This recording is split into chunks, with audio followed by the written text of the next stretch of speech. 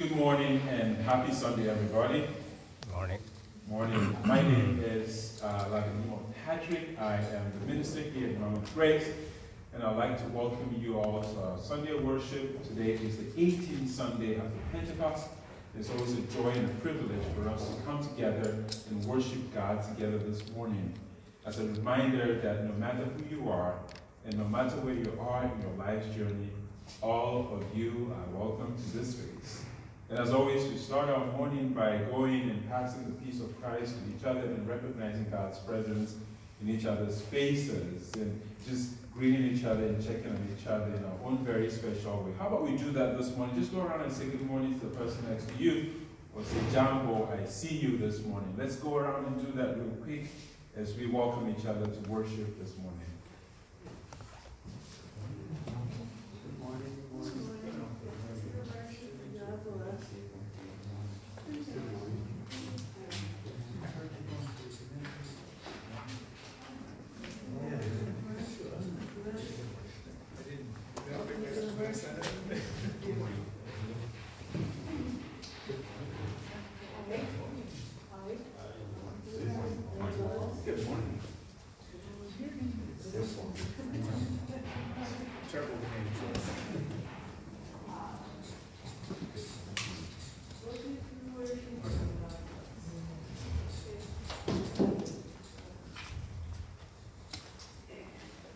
Once again, I think the weather today is beautiful, and it sounds like a really nice day today.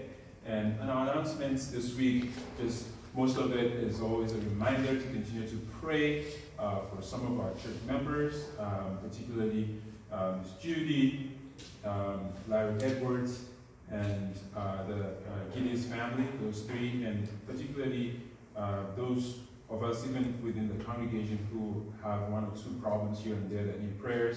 I want to encourage us to, if you have any prayer request and you really want us to pray for you about whatever that problem is, you can always submit it to me or any of those in the worship team. Or if you're not comfortable, you can just write it on a paper and just drop it with any of those in the worship team or myself, and we continue to pray for you. So we encourage you to submit any prayer request if you have any. For those who are not able to join us, I don't know how you could do that, submit on email or on phone call to me, or I can provide my phone number. And then a reminder, as always, that the SOAP meetings are still there every last Sunday. It's an opportunity for you to meet and have conversations about what's going on in your lives outside of the church, but also talk about ministries and possibilities of ministries within the context of the United States and outside of the U.S. And so we encourage you to join the SOAP meetings every last Sunday of the month. And just to say that there's going to be a church conference, which is next month on the 5th. It has it, just mark your calendar. It's also just a reminder. And something I want to say today is that for those of us who might have special hymnals that you sang and you think we need to keep singing them, just to remind you of the good old days. And if you have any favorite hymns, please, you're welcome to let me know. I think I'll be happy for us to sing hymns that folks are familiar with.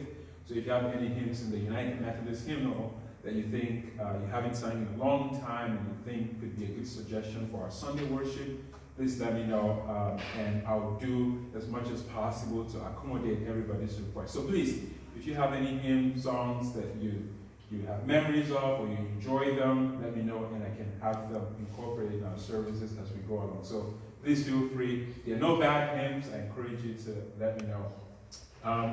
So it's now time for our praise and worship this morning. I'd like to invite our praise and worship team to come forward and lead us in worship this morning. If you're able, please join us as we worship God together this morning.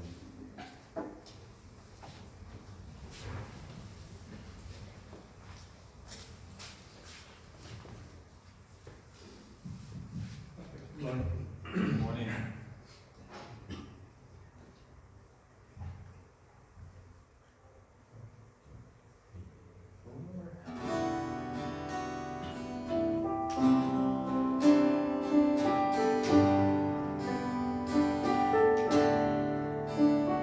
There's a peace I come to know, though my heart and flesh may fail. There's an anchor for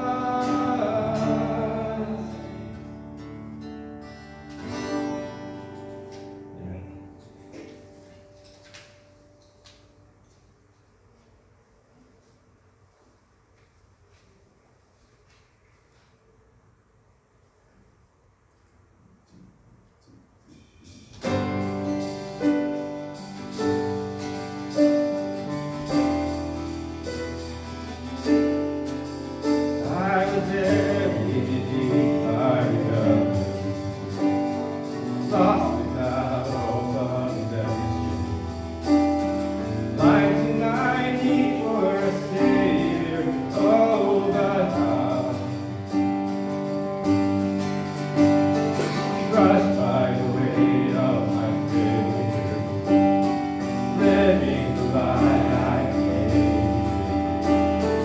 digging my grave without knowing. Oh, but God, rich in mercy, how you love me too much to let me stay lost. My salvation sent from heaven, nailing my sin to the cross. Oh, but God, you gave me the truth worth believing. I traded my king for your freedom. You were the one that I needed. Oh, but God, resurrected my heart from the root. I rest in truth like a morning. Now this is my short testimony. Oh, but God,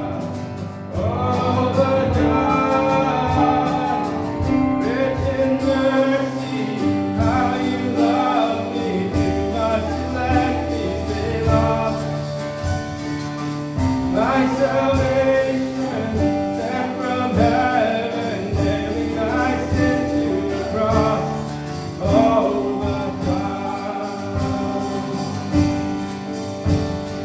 oh, the wrecking of my choices, you have turned to life from ashes, lifted from death, risen, living. Now I'm standing confident. Oh, the wreckage of my choices, you have turned life from ashes, lifted from death, risen, living. Now I stand confident. Rich in mercy, how you love me too much to let me stay lost. My salvation sent from heaven, nailing my sins to the cross. Rich in mercy, how you love me too much to let me stay lost. My salvation sent from heaven, nailing my sin to the cross. Oh, but God, oh, but God, oh, but God.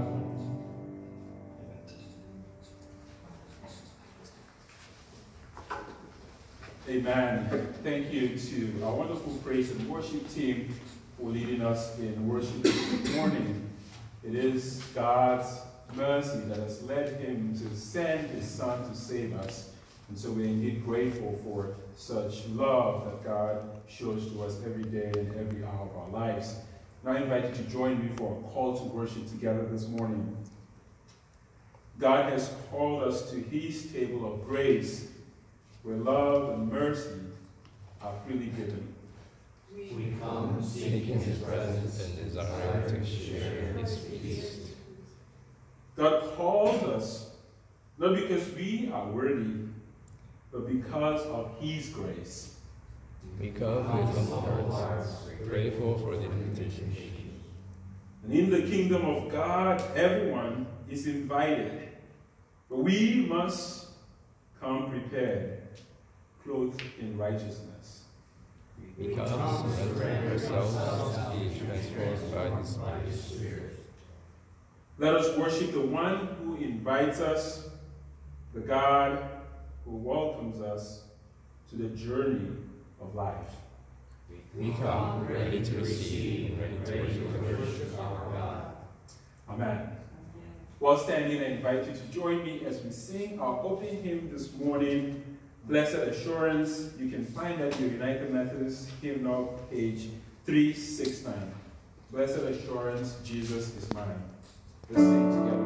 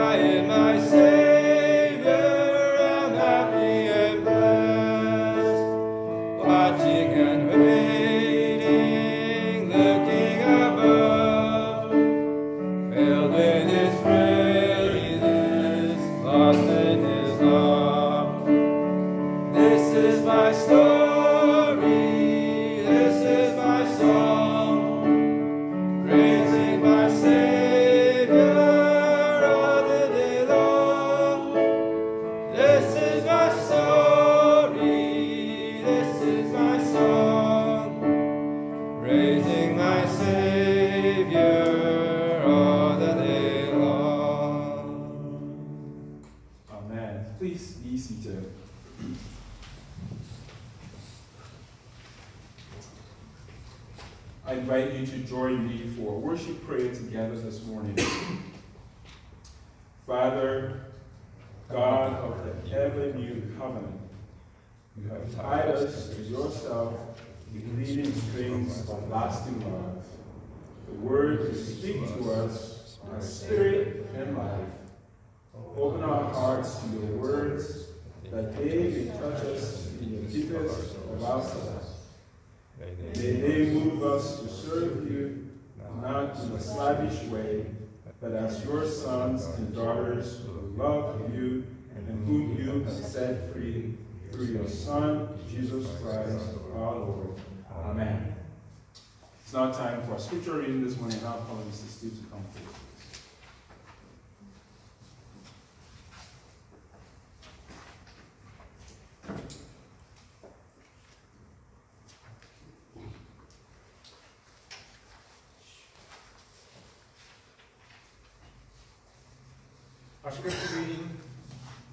Our scripture reading is Matthew 22, 1 through 14.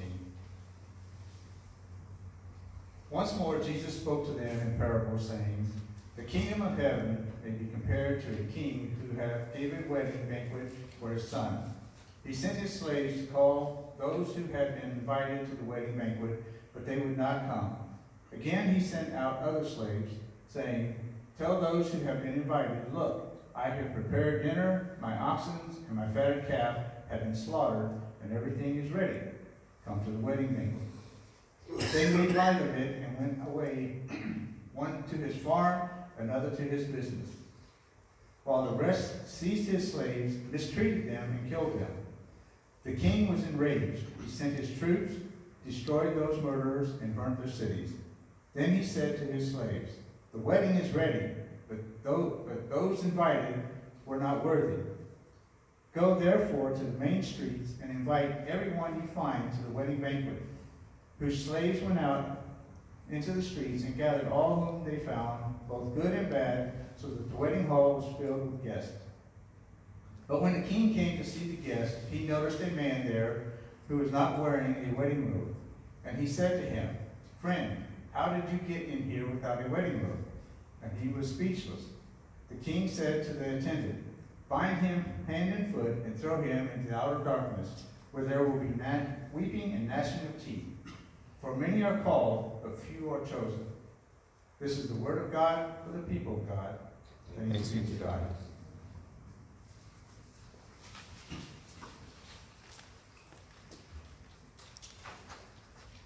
Thank you very much, Mr. Steve, for such a wonderful and beautiful reading this morning.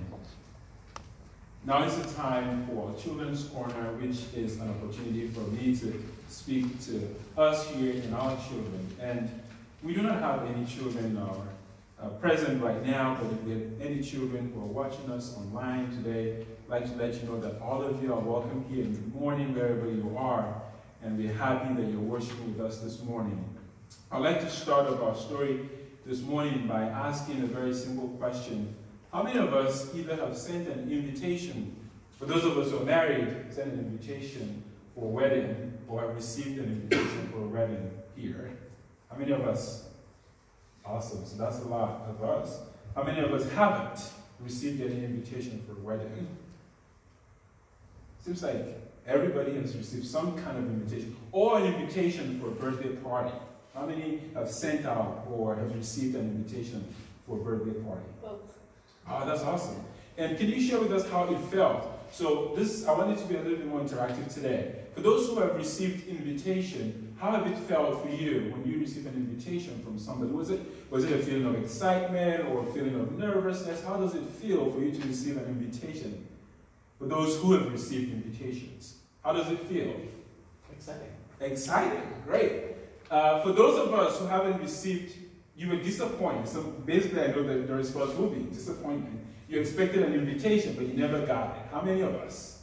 For something, either a birthday party or an interview, some kind of invitation. Yeah, Mr. Richley, thank you.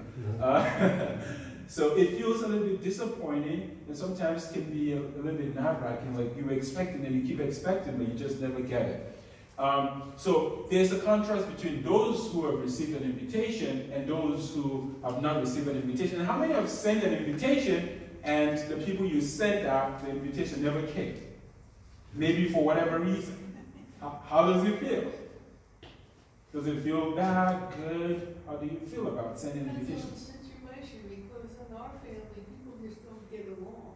Oh, so for all kinds of reasons. And so that is a lot there. So the reason why I'm bringing up the issue around invitation, and for those who are watching online, is because these are common things that happen in our lives. And so in today's story, Jesus is being confronted by religious leaders. And Jesus is somebody who always have to find ways to navigate questions without sometimes really directly giving the right answer. And the way he does this, it's called a parable. And a parable, by definition, for some people, it's an earthly story with a heavenly meaning. And so Jesus is asked, where did you get your authority from? And so all the scribes and Sadducees and Pharisees, all these big religious leaders, were not happy about Jesus because he has all these gatherings of crowd who are excited about what he has to say. And these religious leaders who originally have this crowds are now feeling jealous and not feeling so good about Jesus. And so they begin to probe him and ask this question, where do you even get your authority from? And why are there so many people who are following you and trying to listen to you?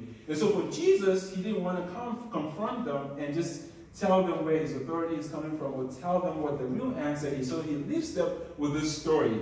he tells them a story about a king. So there was a king whose son was going to have a wedding, supposedly has a wedding. And so this king had sent an invite to all kinds of people. They've accepted this invitation. Now the time has come for the wedding, but the king, as those of us who know, a normal wedding can be big, but imagine it's a wedding that a king is inviting people. And for those of us who follow the news, there was a recent wedding in India where there's the billionaire who invites Bill Gates and all these kinds of people. But in this story, we see that the king invites people, and now he wants to send a reminder to these people. And so he sends his servant to go to these people and remind them that you've received this invitation, the wedding is now. Please come. The wedding is here. Come for the wedding. And so when he sends his servant to this people that he sent the invitation to, some of the servants went to some people, and some people said, we have farm work to do, we're not able to make it. Some of them went to another guy, and the other guy says, I have a business to do, I have a business to run, I don't think I can make it to this wedding. And for some of the servants, they went to other invitees, other people that were invited, and actually they got the wrong end of the stick. They were bitten, and the other people bit them up and actually injured them. And so the servants came back with the news and told the king what had happened, that a lot of the people that he sent the invitation actually declining to come to this wedding that he had planned, a big grand wedding. And so what does the king do? He decides that, well, all of these people that I sent an invitation and they refuse to come, now what do I do? So he tells his servant what you can do. It really is go out on the street and just any random person you meet, let them come, invite them to the wedding. And so he sends this invitation randomly now to just anybody on the street. And luckily, as you think about how this will play out in real life, you invite people you know and they don't show up, and then you invite other people. Now what's interesting is this wedding has a lot of food. So if you invited just random people on the streets, it means that they will be able to make it to the wedding. But anyway, the people made it to the wedding, and the wedding happened. And so one of the interesting part of the story is that in the wedding, when all these people that were invited, it was either the people were good or bad. It didn't matter what their status was, because again, it's a wedding that it's about a king. So you would invite people of high status. But when all these people refused, all these high status people refused to come, this king sends out an invite to ordinary people, whether they were good or bad or whatever kinds of people, all kinds of people, regardless of where they are.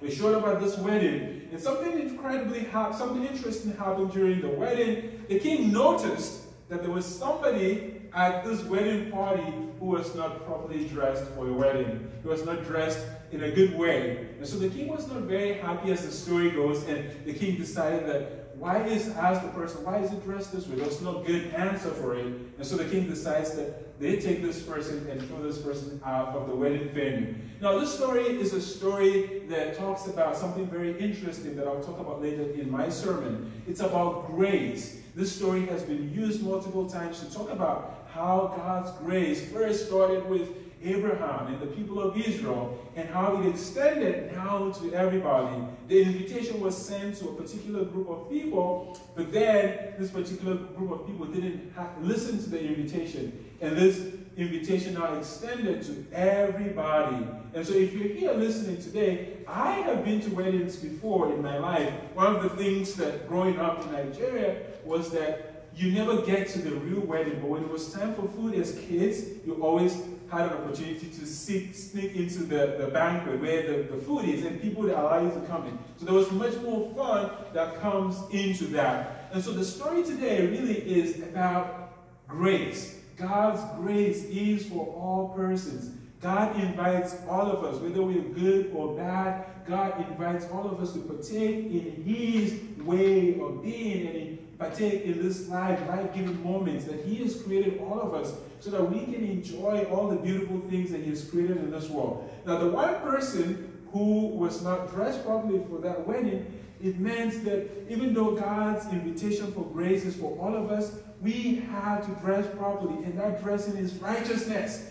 Because we have God's grace does not mean we don't have to be righteous. It means that even though we have God's grace, that invitation, that God is calling each and every one of us as children of God, that we also have to play our own role. And by playing our own role, we have to do the right things. Because oftentimes when we hear the word grace, people think it means you could do whatever you want. But God also says that while I'm inviting all of you to come to this banquet, this party, this feast, I also require you to do good things, and that is righteousness. But that one person who came to this wedding, he didn't stick with the dress code for that wedding. There was some kind of, at least, some kind of requirement, which was righteousness. And he didn't stick to that, and he got thrown out of that party. And so if there are children today watching us, and if there are people here thinking about the word grace and the story of a king and what was going on in the story, think about the idea of grace, that all of us are welcome to be part of God's kingdom.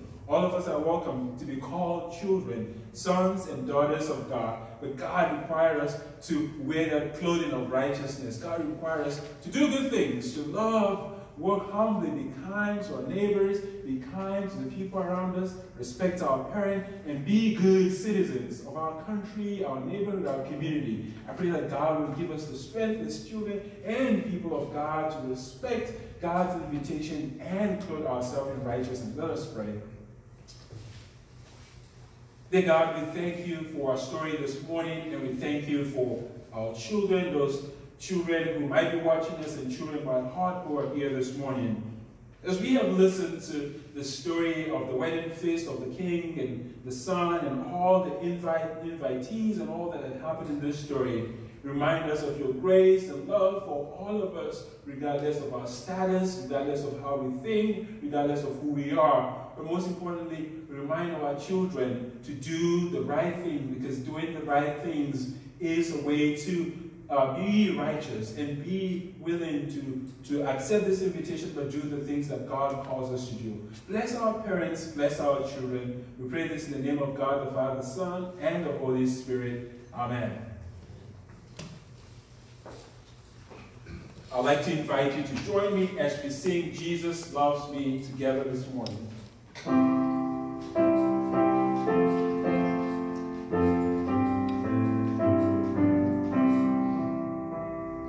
Jesus loves me, this I know, for the Bible tells me so. Little ones to him belong, they are weak, but he is strong. Yes, Jesus loves me. Yes, Jesus loves me. Yes, Jesus loves me. The Bible tells me so. Amen.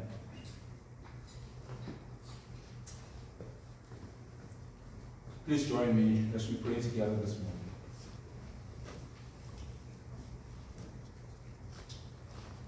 Dear Heavenly Father,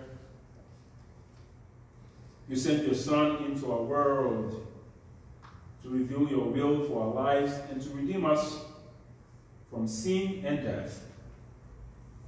Through the power of the Holy Spirit, help us to embrace Jesus in faith, that we might truly be his disciples and acknowledging him as our Lord and Savior. Above all, guide us in our lives as we struggle to live with the tensions of belonging to two kingdoms. Speak to us this morning. And all of this we ask in Christ's holy name. Amen. The title of my message this morning is The Invitation of Grace. Will you accept? The invitation of grace. Will you accept? And it comes from our scriptural lesson this morning, Matthew 22, 1 to 14. In the time of Jesus' wedding feast were grand and highly anticipated events. Everybody wanted to go to weddings. A wedding banquet, especially one that is hosted by a king, would have been the most significant social event unimaginable. People would want to go to those weddings. And as you can imagine, because it was a time where tradition was held very highly. That would have been a very, very big event. And so invitations from a king would be unthinkable, but also insulting if you refuse to go. And so in Jesus' time, the kind of rejection that we hear from this story is not something that would have sat well with the king. Jesus tells a parable as part of a series of teachings about the kingdom of heaven. The parable was because people were asking him about where his authority came from. The people were asking him because they thought he was taking in a lot of the crowds that they always had by their sides. And so he starts off this parable by saying that there was a king. There was a king who wanted to throw a wedding banquet for his son's wedding. And so this king sends a beautifully crafted invitation to all the important people in the kingdom. But then to his surprise, being the king, to his surprise, these people that he had crafted all these wonderful invitations did not show up. And so one by one, each of them made excuses. They were too busy with work. Some of them were too busy in their farms. Some of them were too busy in their businesses. And some of them even treated the king's messengers very badly, ignoring the king and maltreating or mistreating the messengers. The king wasn't happy because, again, this is a king. And back in the day, kings held power. And so the king is angry, but he doesn't cancel the feast. He has to find an alternative to this. And so instead, he decides that he would send his servants into the streets, into the alleyways to invite everyone. Whether they were rich, whether they were poor, whether they were young, whether they were old, from whatever walks of life, he said, I want them to be part of this feast, because all the important people, for me, have refused and have declined my invitation. And so he sends this invite to just anybody randomly in the streets, and the banquet hall is now filled with people, and the celebration begins. But then, as the king was walking among his guests, as you know, you invite people to a wedding, you have to go around and greet them and check with them. How is the wedding party going? And for those of us who have hosted parties or dinners in our homes, when you invite people, you got to go around and check with them. Do you need a fill-up of a drink? Do you like this drink? Do you like the food? You got to ask them questions. And so the king was doing what normal people do when you invite people to a wedding or a banquet or a dinner or a birthday, any kind of party at your place. And so he notices that there was someone who wasn't wearing the proper wedding attire or the wedding clothes. And this person came to the party, but didn't come prepared for the celebration. And so the king asked him why, but the man, unfortunately, did not have a good answer as to why he was dressed the way he was dressed. And so the king had to remove him from this banquet. The king didn't feel good about this man's way of approaching the ceremony. It was a free invite, free meal, free food, free music, free everything. All things you required to do to be part of this grandeur of a ceremony was just to dress modest and dress in the attire of clothing. It kind of reminded me of my upbringing back home in Nigeria. When there was a wedding, you gotta have some kind of dress. And this dress was more traditional. And I remember sometimes I would say to myself, maybe I shouldn't wear this dress. But my mom would be like, well, nobody's going to allow you into that wedding place with whatever dress you have. You got to dress like the people. And I think even till today, some of these traditions still hold. So it's no surprise that this king would tell this person who wasn't dressed in the right attire to move out or be thrown out of the wedding. One of the things we often forget or we choose to ignore is that the gospel story is also a challenging message. Sometimes when we hear the parables, we think that the parables are always going to be good stories with happy ending. Jesus talked more about money, riches, and how we should give them away than any other subject when he begins to talk about the kingdom of God. And so in the same way, we can picture ourselves living in eternity in God's favor, but sometimes we choose to ignore the fact that we actually need to live our lives as Christ followers. Our experiences can be quite different, but we have to be Christ followers. This individual in the story did not follow the instruction to go to this banquet and this wedding. And so this story has a lot for us to unpack this morning. Prior to telling of this parable, Jesus has been challenged by the religious leaders as to where the source of his authority came from.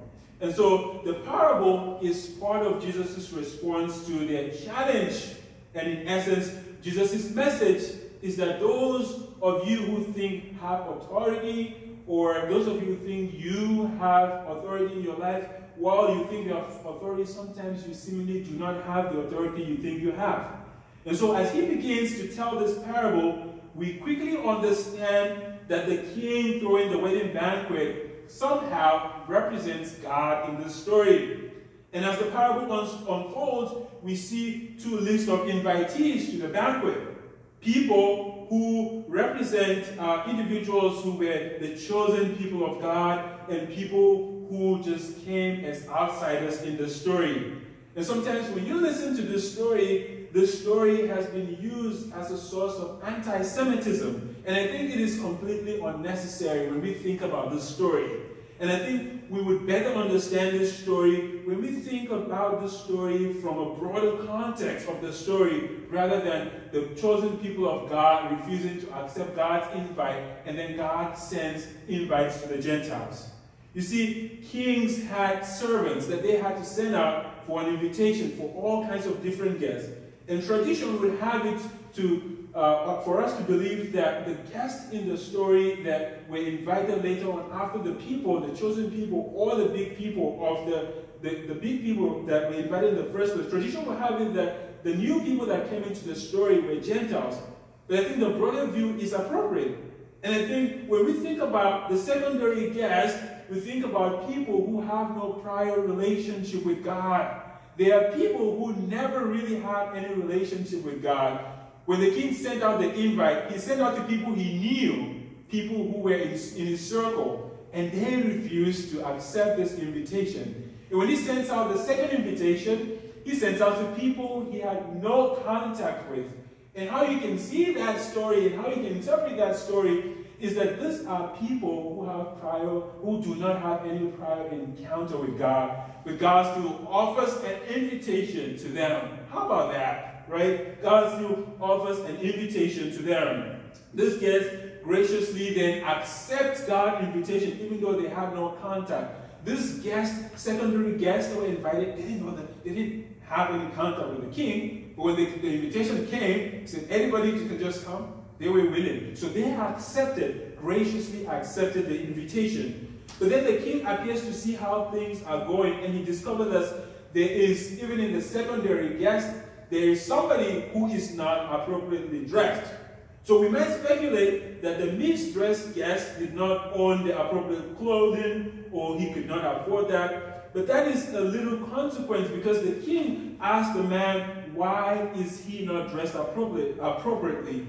I mean, if you think about the guy who was thrown out of the wedding banquet and he's not dressed appropriately, one of the things that can come to mind is, what if he didn't have the money to afford the clothing, or what if he didn't have the right clothing? But remember in the story, as we read the story, the king asked him, why are you not dressed appropriately? And he gave absolutely no explanation why he was not dressed appropriately. It almost seemed as if he did not really care. It almost seems as if he did not put in his own work. Because if I showed at a party, to Mr. Steve's party, or Mr. Rich, or David's party, and he said, wear black and white, and I'm wearing green, what I do if they ask me, why are you wearing green? Or perhaps I forgot, I was in a hurry, I went to a job, or there has to be some kind of explanation. Or I'm sorry, I forgot. Or maybe I just don't have a green shirt. But in this story, this particular guest did not give an explanation. And so that would mean that he really didn't care, because there gotta be some kind of explanation why you are dressed or misdressed or dressed improperly. And so the king throws this undressed guest into the outer darkness. And there in the story we hear that in the outer darkness there will be weeping and gnashing of teeth. And all we can think to ourselves is, where is the grace then? At least he showed up. There was a grace that said, you know, everybody is invited. So this guy shows up. And at least when he showed up, this guy who came undressed, in his case, he didn't even murder the king's servant. Remember, the first guest, the primary guest, some of them murdered the king's servant. But this guy did not even do anything. He didn't murder them. He was just undressed. The problem is, even on the nature of his dressing, he gets thrown out of the wedding. And all he did was that he dressed the wrong way, and he gets thrown out. And so the question is, where is the grace in this story? That's the question I want us to consider today. Because you see, the way we read this parable, it's all about God's grace and appropriate response on our part. And in order to frame our thinking about how this works in this parable, I wanted us to look at how John Wesley, who is the founder of Methodism, talks about grace. Wesley, who was important in the Methodist movement, defined grace in different ways. Wesley thought a lot about grace. And one of the distinguishing features of Wesley's teaching about grace is that it can be divided into three distinct parts. Wesley's definition of grace is that it can be divided into three distinct parts. First, there is prevenient grace, which is preventing grace. And then secondly, there is justifying grace. And thirdly, there is sanctifying grace. And if you think about this concept, you think about it as a house. There's prevenient grace, there's justifying grace, and there's sanctifying grace. And for you to be able to understand these three types of, three distinguishing features of grace, you think about this as a house. Prevenient grace, if you think about it as a house, prevenient grace is that porch, right? That chair that sits outside of the house. So those of us who have a house where you have a porch or some kind of chair that just sits outside of your house, right? It's outside. Anyone can walk up to it. Any random person can walk up to that porch or that chair that you randomly put in your house, and they can walk up to it. They can sit on it. No, nothing's going to happen. At least if you're somebody who is open to people coming to your house and just relaxing. At the front of your house, the porch is the prevenient grace. Right? Think about these three features as a house. At the front of your house, you have a porch, and anyone can walk up to that porch, right? Anyone can go there. In the same way, God's prevenient grace is available to all people no matter what. It's God's way at work in our lives before we even are aware of who God is. That is prevenient grace. And that is why everyone is loved by God. So when you think about prevenient grace, everyone is invited to God's love, to God's presence, even before they know God. And that is how prevenient grace works. Now, to continue the house analogy, justifying grace, then, which is another feature. The second feature is like the door that opens from the porch to inside of the house. So you think about prevenient grace, which is the porch, at the front of your house you have a seat where anybody can just sit when they're tired or walking around the house. You just sit, anyone can do that. Now, for somebody to go into the house, they got to be able to open the door. And so that comes justifying grace. Justifying grace is that door that leads into the house, right? So that door, you got to pass through the porch, and then that door allows you to go into the house.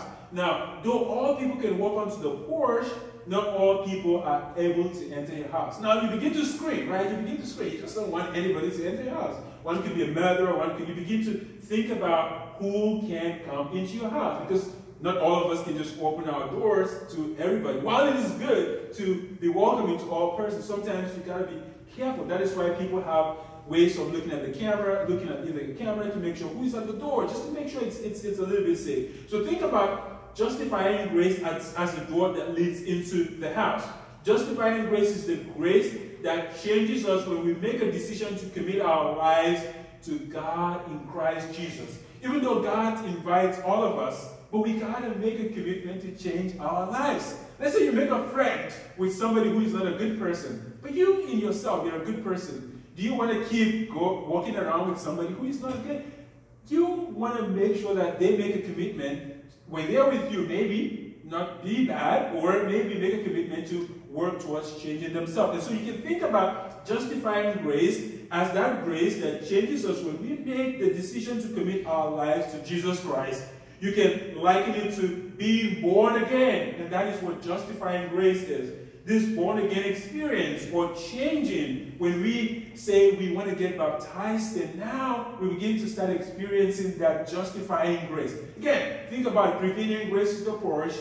Justifying grace is the door that leads to the house. And so, while prevenient grace is available to all persons even before they know it, justifying grace is saying you have to make a commitment to say, I want to walk this journey with Christ. I want to commit my life to Christ. And so finally, the third feature of John Wesley's idea of grace is the sanctifying grace, which is the grace that is constantly at work in our lives, helping us grow in our relationship with God and in our Christ-likeness. Now, justifying grace, you have made that commitment that I have decided to follow Jesus. I want to be with Jesus. I want to be baptized. I want to commit my life. I want to make a change. You have made that decision. That is justifying grace. Now, when you think about sanctifying grace, it is that grace now that is constantly at work in our lives, helping us after we've made that decision, helping us grow in relationship with Christ. And so to use that house analogy again, sanctifying grace is more like the stairways in the house that leads you up and down in the house. If you have a house that you have 2 floors, now sanctifying grace, you need that stairways to go up the second floor and come down the second floor. So that grace is the one that allows you to go back and forth, up and down. It helps you maintain your relationship with God. Because again, justifying grace says, I've made a commitment here. But you need another grace to help you to continue that journey, up and down. It's going to be up and down, obviously. And so sanctifying grace is that one that allows you the stairways in the house. Justifying grace is the one that allows you into the house. Sanctifying grace is the stairways. Prevenient grace is that porch that is outside of your house. So that is the future of John Wesley's idea of grace. And so prevenient grace is that grace that goes before us. Think about it. It goes before us. Even before we know it, it is available to all people. Justifying grace is that grace that moves us from our old self into covenant life with God. And sanctifying grace is the grace by which we grow in our Christ-likeness when we commit ourselves to God. So it is important that we note here that John Wesley thought that we would backslide. And so, because we would backslide, that is why we have the sanctification. We have the sanctifying grace to help us when we backslide, when we go up the stairways and we come down, we need to still go up. We can still have that sanctifying grace to help us go up. And so some people may renounce their faith and find themselves in places where they go back to that front porch, right? You renounce your faith or you sin, and you find yourself outside of your door of the house. Again, think about the house analogy. You still have an opportunity to be able to open the door and go back into it. And that is the best possible way you can think about grace. Grace says that you have been invited. You have open access to God even before you know it. But you've got some work to do by yourself. So the thing is, even though we may backslide, we will never fall from grace. Because this is your house, right? Grace is always there. Think about it, it's a house. It is your house. Even though you fall, you still have access to that. You cannot fall away from grace. Grace is always there. And so because God's prevenient grace is always still moving and working in our lives, you just never can fall away from grace. However, if we make the decision never to enter the door, or when we backslide in a degree that we don't want to go back into the house and just stay at the front porch, then we start missing out on the abundant life that God gives to us. That possible life, that possible relationship with God, we begin to miss out on it when we don't ask for when we don't open the door into the house, then we begin to miss out on that. And so that is some things that I want you to think about when you think about God's grace. You might want to think about, what about some of the guests, that try to come into the house illegally? Well, in this concept of grace, there's no way you can do it illegally. You got to go through Jesus Christ. You got to come through this God who is called Jesus. You got to do it the right way. Even though prevenient grace is for everybody, you got to do it through Jesus Christ. But God's grace seems to be limited to a few, you would think. But really, that is not the case. Whether you are a Christian, whether you're a Muslim, that prevenient grace is open to all kinds of people. Jesus tells us that the wedding banquet was full of all kinds of guests. These people had to be welcomed to the movement of God's grace in their life. They have to step up to the front porch, and then they had to enter into the presence of the king. They had to accept the invitation, come to the wedding, and then now they're in front of the king and they can make their case or have that interaction with God. In other words, the guest walked into the king's presence, but this particular guest that was not dressed properly, even though he accepted the invite, walked up into the king's presence, he walked into this house, but his life has not been changed. And so this is the common metaphor for the New Testament, that we think about the garment to represent a life that is changed and a relationship with God. This particular guest has chosen not to change. And to the king, that means that his life has not changed. He does not really desire to be there. Even though he accepted the invitation, he did not make effort. He did not desire to, even though he wanted to go to, it seems like he wanted to go to this wedding, but to the king, it really doesn't matter because you are not ready to be there if you're not dressed correctly. And so the king has to throw him back into the porch again. Think about the porch analogy, the outer darkness. Apart from the king throws him back, so there's a possibility for him to be able to get back into that house again and over again. So if you think about all of this, there are two lessons that we need to think about in the story and the connection to our analogy of the house. That we are not apart from God because of God's prevenient grace. That somehow we are always connected to God because of God's prevenient grace. We may choose to stay in that place. We may choose not to change our lives. We may choose to backslide. We may choose to remain still. We may choose to just even remain still and not make any progress. But even though we want to be stubborn, even though we want to continue our broken lives as sinners, God, in His infinite grace, will continue to reach out to us, calling us into His presence, calling us to come, calling us, giving us that ability to come to that front porch. Whether we choose to respond, it is entirely up to us to make that decision. You can discern from this parable the consequences of not responding. Those people who did not respond to the invitation, what happened to them? They missed out on the big party, the banquet. They missed out on it. They missed out on the music, the interaction with the king, the food, building even relation, meeting new friends. Who knew this? Other people met new friends and experienced something different. Those people who did not respond to the invitation missed out on a lot of things. And so there lies the second lesson, that if we do choose to respond to God's invitation of grace, to step through the door of justification into the king's presence, which is God's presence, then it means our lives must be changed.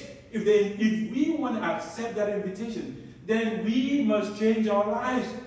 We don't have to carry our old clothing. We don't have to be dressed like that guy or be misdressed like the guy who went to the wedding without the right proper attire for that wedding. If you are choosing the invitation to come to this king's presence, then you must be willing to make adjustments to your life. You must be willing to change for the good. You must be willing to continue to reach out to God and ask God to help you so that you can continue to respond to that call. Friends, you have to think about the idea of grace as one that continuously invites us, where we got work to do, but also even when we do the work, God is continuously helping us to continue that work in our lives. Grace is something that is freely given to all of us. We get grace because God loves all people. And some people put it this way, to think about grace, that some people want a safe and soft side of discipleship. So they shy away from the most difficult work of outreach, social justice. They want God's blessing, but they cannot share God's work in the world. They want God's blessing, but they're not willing to do God's work in the world. They want God to come to them, but they're not willing to come to God. They want God to be part of their lives, but they're not willing to accept God's invitation. And that is the problem. Even though grace is abundant, grace is for all persons, we got to be willing to do the work, which is to accept the invitation and also be dressed properly for that event. They want the world hunger to end, but they do not want to miss a meal to make a contribution to the world. Think about that, right? If you want to do great stuff, you're not willing to make the sacrifice that can lead to that great stuff. And that's how we think about grace and our relationship with God. Living in God's presence means, friends, to live differently. To live differently from the way we used to live. That is not great. The invitation has gone out for all of us. The invitation has gone out for me, you, all the people who may not be here today. The invitation is out, like the king just has sent that invitation. Jesus came to the world. The invitation has gone out. All you need to do is Are you willing to accept that invitation? The question is, can you manage to have the right outfit to put that invitation or put that party into your schedule? Those people, some of them have other things. They said, we've got other things to do.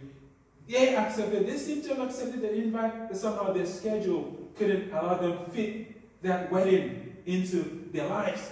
And so they missed out. God's grace is calling each and every one of us.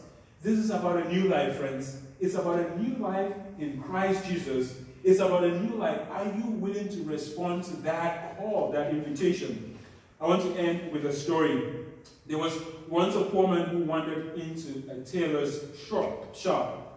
He admired the beautiful suits hanging on the racks, but he knew he couldn't afford them. And so the tailor, seeing this man's worn-out clothes, offered to make him a suit for free. So this man was overwhelmed. He walked up to the tailor. He was not thinking the tailor was going to make a clothes for him, but the tailor looks at his worn-out clothes. The tailor said, I'm going to make a clothing for you. And so this man that walked into the tailor's shop was overwhelmed with gratitude. And he said, well, if it's free, I'm going to accept it, right? He accepts it. However, when the tailor took the man's measurement, he noticed that the man kept slouching in and shrinking back. You know how, like, if I'm measuring your shoulder, you can easily go this way, or you can try to shrink. So when the tailor was measuring this man's measurement, doing the man's measurement, he noticed that the man kept shrinking back and trying to make himself smaller. And for this man, what he was thinking really was he didn't want to cost the tailor a lot of yarns or a lot of material, clothing material, because the bigger you are, the more clothing somebody used to make your clothing, right? So this is free, so he's trying to shrink himself to make sure he's not costing the tailor a lot of money. So the tailor gently told him, just stand tall. I am making a suit for who you can be, not for who you wear or who you are right now. I think in the same way, God's grace is not about who we wear or who we are right now, but who we are becoming in Christ. That is the invitation today. The question is, are we ready to stand tall like this man? This man thought he's doing justice or trying to help this tailor by shrinking himself, but the tailor was willing to do anything possible. The tailor was willing to spend all kinds of material to make sure that this man has enough clothing, even when he grows taller, or even when he gains a little bit of weight, or whatever that is, that he has enough clothes to sustain him into the future.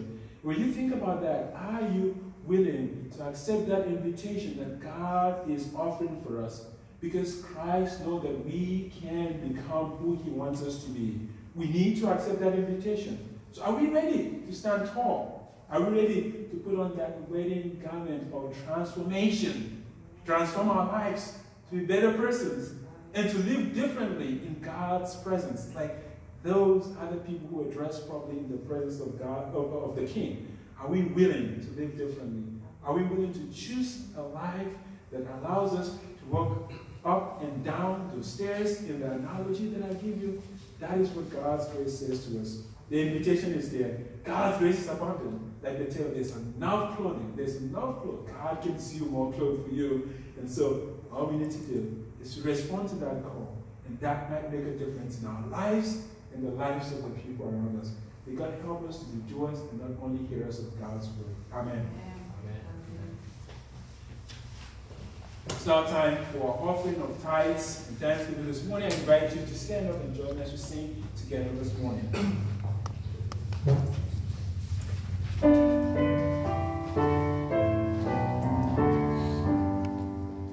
Praise God from whom all blessings flow. Praise him, all creatures here below. Praise him above, ye heavenly host. Praise Father, Son, and Holy Ghost. Amen. Friends, let us pray.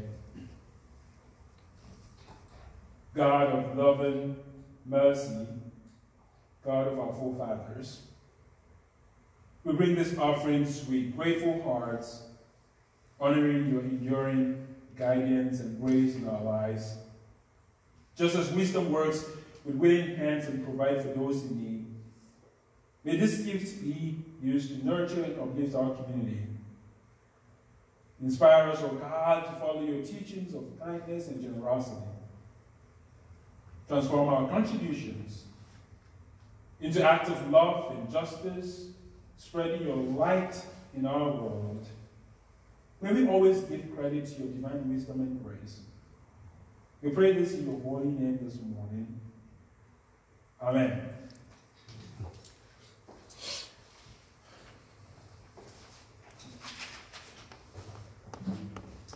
Friends, it's now time for our closing hymn this morning. It's I Am Thine, O Lord. You can find that in the Methodist hymnal, page 419. Join me as we sing together our closing hymn.